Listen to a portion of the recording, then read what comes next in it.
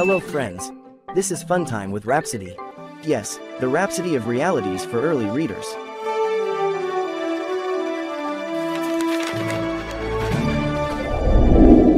Hi, my name is Mark.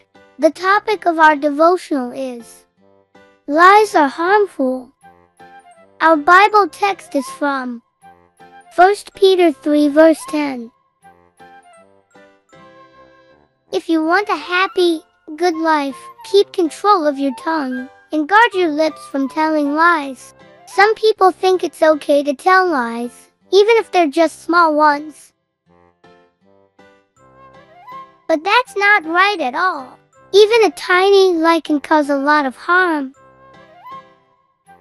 God doesn't and cannot lie. Titus 1 verse 2. It's not in his character.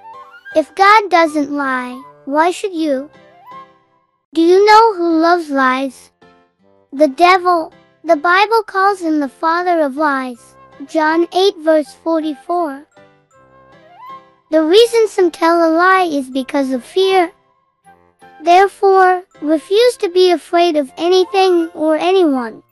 Always stand firm and speak the truth. When you tell the truth, you'll be joyful and live a good life. It's confession time.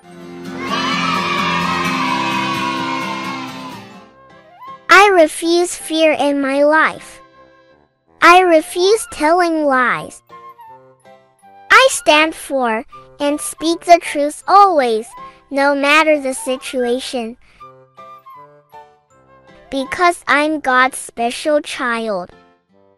Let's say it again. I refuse fear in my life.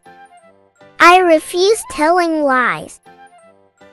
I stand for and speak the truth always, no matter the situation. Because I'm God's special child.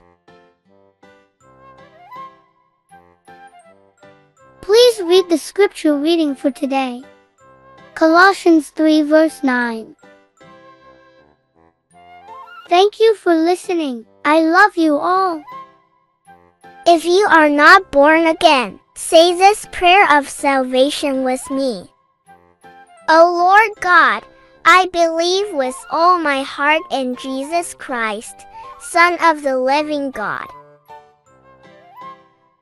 I believe he died for me and God raised him from the dead.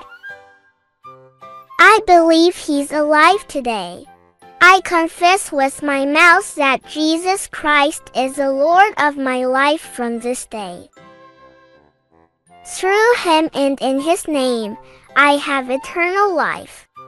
I'm born again. Thank you, Lord, for saving my soul. I'm now a child of God. Hallelujah! Congratulations, you are now a child of God. Wow! Glory to God! To download copy of Rhapsody of Realities for the early readers and Rhapsody of Realities for kids, log on to www.sayyestokids.org. That's all we have for you today. See you again tomorrow. Bye-bye.